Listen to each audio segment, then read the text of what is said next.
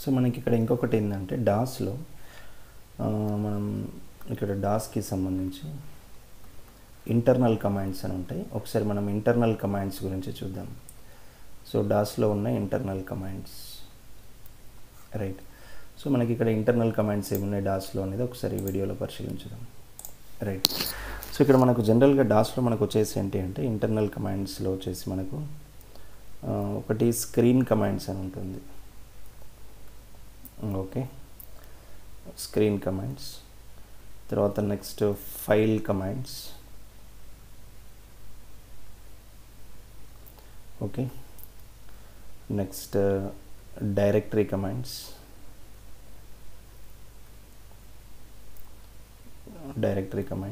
Next వచ్చేసి other commands అని ఉంటుంది. సో ఇక్కడ అదర్ కమాండ్స్. ఇప్పుడు దీంట్లో మనం 1 by 1 డిస్కస్ చేద్దాం.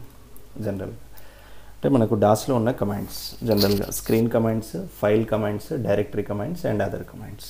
ఇప్పుడు దీంట్లో మనం వచ్చేసి ఏంటి అంటే ఫస్ట్ స్క్రీన్ కమాండ్స్ గురించి పరిశీలించుదాం. ఓకే, సో ఇక్కడ మనకు screen commands, right. So screen commands అంటే దీంట్లో మనకి 2 కమాండ్స్కి సంబంధించిన పాయింట్స్ ఐడియా ఉండాలి. సో ఒకటి CLS, తర్వాత నెక్స్ట్ వచ్చేసి ఏంటి అంటే ఎకో అని ఉంటుంది ఇక్కడ. So 2 commands screen commands. ఇక్కడ CLS అంటే ఇక్కడ వచ్చేసి ఏంటి అంటే నా use it to clear the, okay, use it to clear the content on the screen. So ఇక్కడ కంటెంట్ ఆన్ స్క్రీన్, ఓకే, ఇది ఒకటి తీసుకోవచ్చు. లేదు అంటే మనం జనరల్గా to clear the information on screen అని కూడా తీసుకోవచ్చు అండి. ఒకటి అంటే మనం స్క్రీన్ పైన ఏదైనా ఇన్ఫర్మేషన్ని క్లియర్ చేయాలన్నా, కంటెంట్ని క్లియర్ చేయాలన్నా అట్లాంటి కేసెస్లో we go with screen commands అన్నట్టు. తర్వాత నెక్స్ట్ వచ్చేసి ఏంటి అంటే ఎకో అని ఉంటుంది ఇక్కడ. ఎకో వచ్చేసి ఏంటి అంటే to display, okay, to display given label on the screen, okay, to display given label on screen అంటే మనకు స్క్రీన్ పైన ఒక లేబుల్ డిస్ప్లే అవ్వాలి అని అంటే సో అట్లాంటి కేసెస్లో we go with screen commands to display given label on a screen. So దీన్ని ఎకో కింద కన్సిడర్ చేస్తాం, రైట్. అయితే మనకి ఇక్కడ పాయింట్ ఏంటి అంటే మనకు డాస్లో ఎప్పుడు కూడా కమాండ్ అనేది కమాండ్ ప్రాంప్ట్ ఉంటుంది. సో ఒకటి గుర్తుపెట్టుకోవాలి, డాస్లో మనకు వచ్చేసి ఏంటి అంటే కమాండ్ ప్రాంప్ట్ అని ఉంటుంది.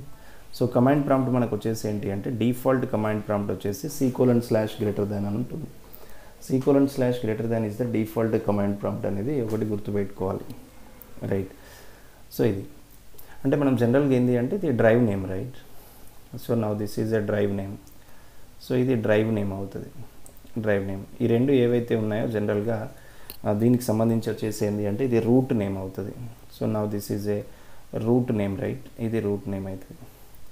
సో దీన్ని ఆర్కైవ్ సింబల్ అంటాం. ఇక్కడ మనం వచ్చేసి ఏంటి అంటే ఆర్కైవ్ సింబల్. సో ఇది ఆర్కైవ్ సింబల్ అవుతుంది. ఆర్కైవ్ సింబల్ ఎందుకంటే స్పెసిఫిక్ డ్రైవ్స్ని ఐడెంటిఫై చేయడానికి, to identify the specific drives. So ఏదైనా ఒక స్పెసిఫిక్ డ్రైవ్స్ని మనం ఫైండ్ అవుట్ చేయాలి అంటే అట్లాంటి కేసెస్లో we go with this archive symbol అన్నట్టు. ఇప్పుడు జనరల్గా ఏంటి అంటే ఫర్ ఎగ్జాంపుల్ ఇప్పుడు C:\ అని తీసుకున్నాం. ఇక్కడ మనం CLS అని ఇట్లా ఎంటర్ ప్రెస్ చేస్తాం.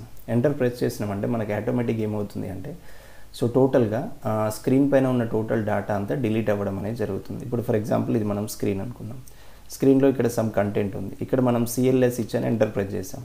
ప్రెస్ చేయగానే ఆటోమేటిక్గా ఈ కంటెంట్ మొత్తం ఏమవుతుంది అంటే ఇది క్లియర్ అయిపోతుంది. సో ఇట్లా వస్తుంది, ఓకే. తర్వాత ఇప్పుడు మనకు సెకండ్ ఎగ్జాంపుల్ ఉంది. ఫర్ ఎగ్జాంపుల్ ఇక్కడ వచ్చేసి ఏంటి అంటే నెక్స్ట్ సెకండ్ ఎగ్జాంపుల్ మనం ఎకో అంటున్నాం. ఎకో ఫర్ ఎగ్జాంపుల్ నేను ఇక్కడ వచ్చేసి ఏంటి అంటే ఫర్ ఎగ్జాంపుల్ అధ్యయన ఈ లెర్నింగ్ అని ఇస్తున్నాను, అధ్యయనాన్ని ఇచ్చాను. సో అధ్యయనాన్ని ఇచ్చి మీరు ఎంటర్ ప్రెస్ చేయగానే ఆటోమేటిక్గా ఇప్పుడు ఇచ్చిన లేబుల్ ఏదైతే ఉంటుందో సో ఈ లేబుల్ మనకు యాజ్ ఇట్ ఈజ్ ఇక్కడ ప్రింట్ అవ్వడం అనేది జరుగుతుంది. సో అధ్యయనం ప్రింట్ అయిన తర్వాత మళ్ళీ మనకు నార్మల్ ప్రాంప్ట్ వచ్చేసి C:\ అనేది సో ఇట్లా రావడం జరుగుతుంది. ఇది మనకు జనరల్గా స్క్రీన్ కమాండ్స్కి సంబంధించిన ఇన్ఫర్మేషన్. సో స్క్రీన్ కమాండ్స్ తర్వాత నెక్స్ట్ వచ్చేసి ఏంటి అంటే మనకి ఇక్కడ ఫైల్ కమాండ్స్ అని ఉంటుంది, అంటే ఫైల్ కమాండ్స్, ఓకే. ఇక్కడ ఫైల్ కమాండ్స్ ఎందుకు యూజ్ చేస్తామంటే జనరల్గా వచ్చేసి ఏంటి అంటే ఫైల్ కమాండ్స్ ఇంప్లిమెంటేషన్స్లో దీనికి సంబంధించిన దాంట్లో సో ఇక్కడ మనకి ఏంటంటే ఫైల్ కమాండ్స్ అని ఉంటుంది. ఇక్కడ మనం జనరల్గా ఫైల్ కమాండ్స్ని కనుక మనం అబ్జర్వ్ చేసినట్లయితే సో దీంట్లో ఒకటి ఏంటి అంటే ఫర్ ఎగ్జాంపుల్ కాపీకాన్ అని ఉంటుంది. కాపీకాన్ తర్వాత నెక్స్ట్ వచ్చేసి ఏంటి అంటే మనకి టైప్, ఓకే, కాపీ కాన్ టైప్. సో తర్వాత నెక్స్ట్ వచ్చేసి copy. Okay right, next రెన్, right next del. తర్వాత నెక్స్ట్ వచ్చేసి ఏంటి అంటే ఇక్కడ ఎరైజ్ అని ఉంటాయి. సో ఇవి జనరల్గా మనకు వచ్చేసి ఏంటి అంటే file commands. Copy can type, copy, రెన్, del, arise. So these all are file commands. అయితే ఇక్కడ లాజిక్ వచ్చేసి ఏంటి అంటే మనము ఈ ఫైల్ కమాండ్స్ని ఎప్పుడు కూడా ఎందుకు యూజ్ చేస్తామంటే to implement file operations in disc operating system. Okay, so why we use this అంటే టు ఇంప్లిమెంట్ ఫైల్ ఆపరేషన్స్,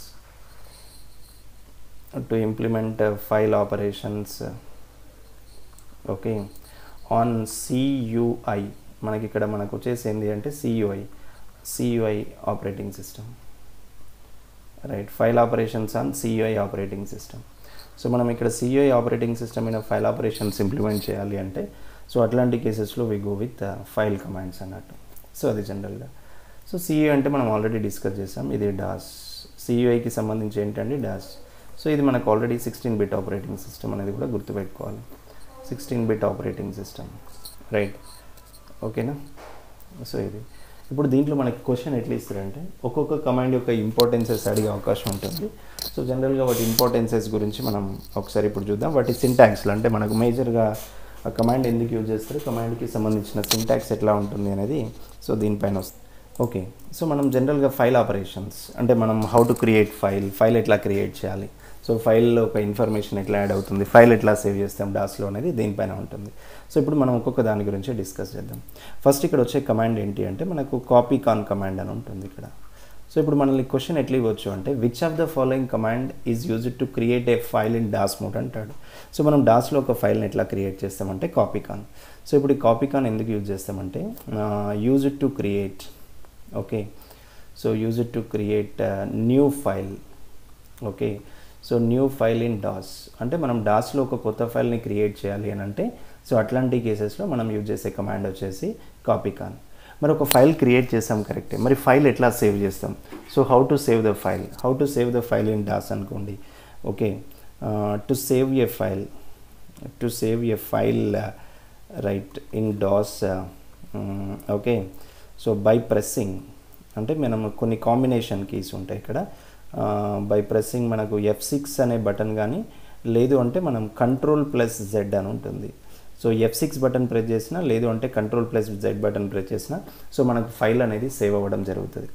ఓకేనా, రైట్. ఇప్పుడు క్వశ్చన్ ఏంటి అంటే how to save a file in DOS అంటాడు. మనకు డాస్లో ఒక ఫైల్ని ఎట్లా సేవ్ చేస్తామంటే so by pressing F6 button లేదంటే Ctrl+Z అనేది తీసుకోవచ్చు. తర్వాత కాపీ కాన్ ఎందుకు అంటే to create a new file. మరి ఎట్లా క్రియేట్ చేస్తాము అంటే జనరల్గా ఇప్పుడు మనకు డాస్ ప్రాంప్ట్ ఉంటుంది కదా, C:\/ అనేది డాస్ ప్రాంప్ట్. ఫర్ ఎగ్జాంపుల్ ఇక్కడ నేను కాపీ కాన్ అంటున్నాను, ఇక్కడ ఫైల్ నేమ్ అని ఇస్తున్నాం. ఫైల్ నేమ్ వచ్చేసి ABC అని ఇచ్చి ఎంటర్ ప్రెస్ చేస్తాం. ఇప్పుడు ఇక్కడ ABC అనేది ఏంటిది అంటే so this is the file name, ఇది ఫైల్ నేమ్ అండి. సో ABC అనేది మనకు ఫైల్ నేమ్.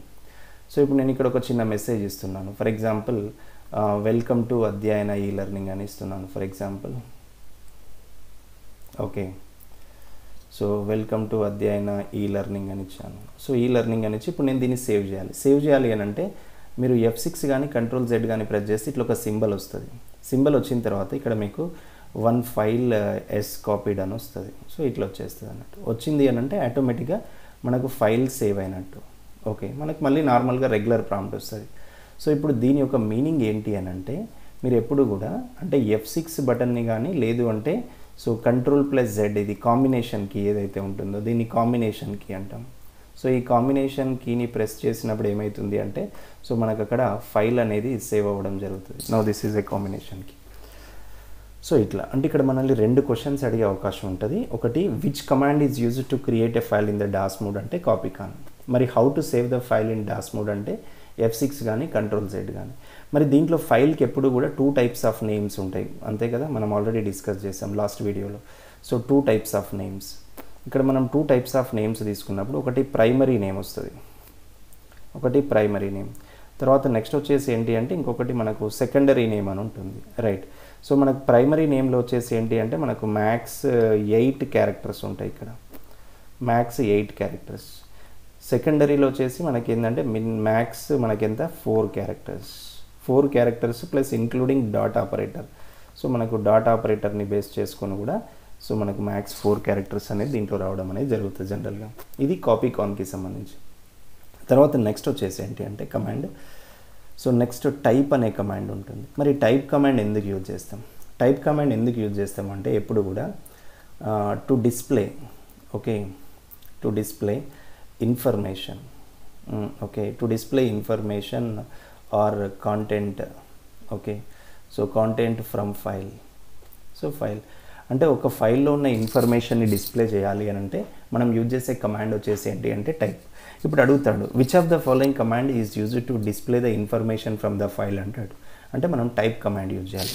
లేదు అంటే what is the functionality of the type command అని అడగొచ్చు.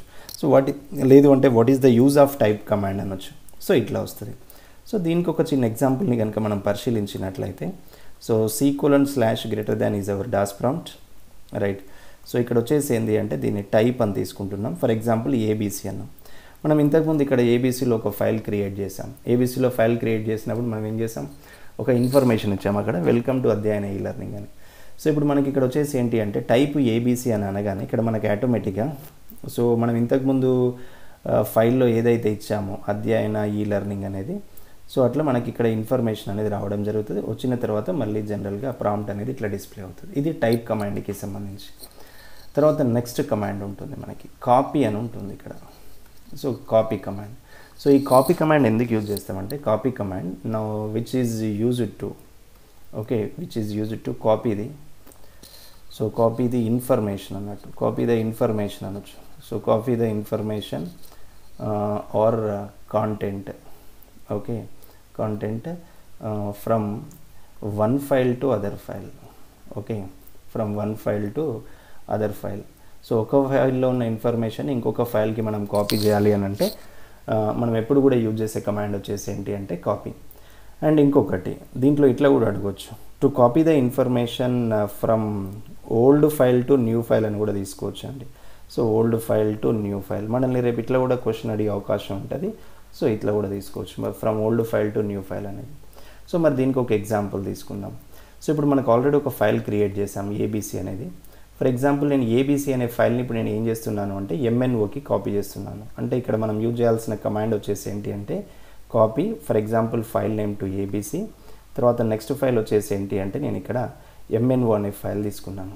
ఇప్పుడు మనకి ఇక్కడ ఒక మెసేజ్ వస్తుంది అంటే వన్ ఫైల్ కాపీడ్ అని వస్తుంది. సో వన్ ఫైల్ కాపీడ్ అని వచ్చింది అని అంటే ఆటోమేటిక్గా ఏబీసీలో ఉన్న ఇన్ఫర్మేషన్ ఆ కాంటెంట్ ఏదైతే ఉంటుందో బై డిఫాల్ట్ అది ఎంఎన్ఓకి కాపీ అవుతుంది. సో అంటే to copy the ABC to MNO, ఇక్కడ నుంచి ఇక్కడికి కాపీ అవుతుంది అన్నట్టు. ఓకే, సో ఇప్పుడు ఎంఎన్ఓ అనేది ఏమవుతుంది అంటే so this is the new file అవుతుంది. తర్వాత ఏబీసీ అనేది ఏమవుతుంది అంటే now this is the old file అవుతుంది. So one is old file and one is new file. ABC is the old file, MNO is the new file.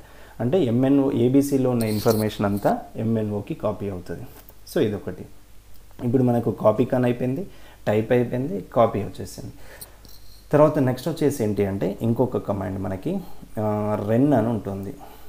So రెన్, ఇక్కడ రెన్ అంటే ఇక్కడ వచ్చేసి ఏంటి అంటే which is used to, so దీన్ని ఎందుకు use చేస్తామంటే which is used to rename the file అన్నట్టు. అంటే మీరు ఆల్రెడీ ఒక ఫైల్ నేమ్ క్రియేట్ చేశారు. సో రీనేమ్ ది ఫైల్ అంటే మీరు ఆల్రెడీ క్రియేట్ చేసిన ఫైల్ నేమ్ని రీనేమ్ చేయాలి అని అంటే సో అట్లాంటి కేసెస్లో మనం యూజ్ చేసే కమాండ్ ఏదైతే ఉంటుందో సో దాన్ని రీనేమ్ కింద కన్సిడర్ చేస్తాం. ఓకేనా, అంటే ఫైల్ యొక్క నేమ్ని మాడిఫై చేయాలి. If you want to modify the file name అంటే సో అట్లాంటి కేసెస్లో వి గో విత్ రెన్ కమాండ్. అంటే రెన్ command is used to copy the file name. So ఇప్పుడు మనకు వచ్చేసి ఏంటి అంటే ఇక్కడ రెన్ అంటున్నాం అంటే which is use to rename the file. ఇప్పుడు సపోజ్ ఫర్ ఎగ్జాంపుల్ ఇక్కడ మనకు వచ్చేసి ఏంటి అంటే మనం ఒక చిన్న ఎగ్జాంపుల్ని కనుక ఇక్కడ మనం కన్సిడర్ చేసినట్లయితే ఫర్ ఎగ్జాంపుల్ C:/ అని ఇస్తున్నాను ఇక్కడ. ఇది ఎట్లా మనకి ప్రాంప్ట్కి సంబంధించి. సో ఇప్పుడు మనం యూజ్ చేసే కమాండ్ రెన్ అండి. ఫర్ ఎగ్జాంపుల్ ఏబీసీ అని ఇచ్చాను. ఇప్పుడు ఇక్కడ XYZ అవుతుంది. అంటే ఏబీసీ అనే నేమ్ XYZగా మాడిఫై అవుతుంది. So name is modified. Okay, so ఇక్కడ మనకు వచ్చేసి ఏంటి అంటే నేమ్ ఈజ్ మాడిఫైడ్ అన్నట్టు. సో నేమ్ అనేది ఎట్లా మాడిఫై అవుతుంది, ఏబీసీ నుంచి XYZగా మాడిఫై అవుతుంది. తర్వాత మనకు వచ్చేసి మళ్ళీ మనకు నార్మల్గా C:/ అని ఇట్లా ప్రాంప్ట్ రావడం అనేది జరుగుతుంది. అంటే which command is used to rename the file అని అంటే so రెన్ command. రెన్ command is used to rename the file. తర్వాత నెక్స్ట్ డెల్ కమాండ్ అని ఉంటుంది. సో డెల్, ఓకే, ఇది ఎందుకు యూజ్ చేస్తామంటే use it to delete the file from the dais. Okay, which is use it to right delete file from okay file from DOS. So మనం DOS నుంచి ఒక ఫైల్ని delete చేయాలి అని అంటే సో అట్లాంటి కేసెస్లో we go with del is used to delete file from the dais. So DOS right, ఇది ఒక పాయింట్. సో దీనికి ఒక ఎగ్జాంపుల్, ఇప్పుడు ఫర్ ఎగ్జాంపుల్ నేను ఏబీసీ అనే ఫైల్ డిలీట్ చేయాలి. సో ఏబీసీ అనే ఫైల్ డిలీట్ చేయాలి అంటే సో మనం ఇక్కడ వచ్చేసి డెల్ ఏబీసీ అంటాం. సో ఫైల్ ఆటోమేటిక్గా డిలీట్ అయిపోతుంది. దెన్ C:\\, మళ్ళీ నార్మల్గా ప్రాంప్ట్ అనేది రావడం జరుగుతుంది. సో తర్వాత నెక్స్ట్ వచ్చేసి మనకి ఏంటి అంటే ఎరైజ్ అనే ఒక కమాండ్ ఉంటుంది. So arise is also same అండి, which is used to delete file అన్నట్టు ఇది కూడా. So delete file from DOS. So from DOS మనం డాస్ నుంచి ఏదైనా ఫైల్ని డిలీట్ చేయాలి, డిలీట్ అనొచ్చు. లేదు అంటే కొన్ని కేసెస్లో మనకు ఒకవేళ మన క్వశ్చన్ ఆప్షన్ వచ్చేసి ఏంటి అంటే how to remove A file అంటాడు. సో ఇక్కడ కూడా సేమ్ అండి. So how to remove A file అంటే మనకు బై యూజింగ్ డెల్. సో ఇక్కడ ఎరైజ్ డెల్ రెండు సేమ్ అండి, రెండు సేమ్ పర్పస్లో యూజ్ చేయడం అనేది జరుగుతూ ఉంటుంది. సో ఇక్కడ మనకు వచ్చేసి ఏంటి అంటే arise then file name is ABC then enter.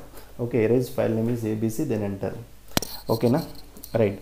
So ఇది మనకు జనరల్గా డాస్క్లో ఇంటర్నల్ కమాండ్స్కి సంబంధించిన పాయింట్. ఓకే, సో మళ్ళీ నేను ఎక్స్టర్నల్ కమాండ్స్ అనేది కూడా ఇంకొక వీడియోలో ఇస్తాను. So please share and subscribe our channel. Thank you everyone.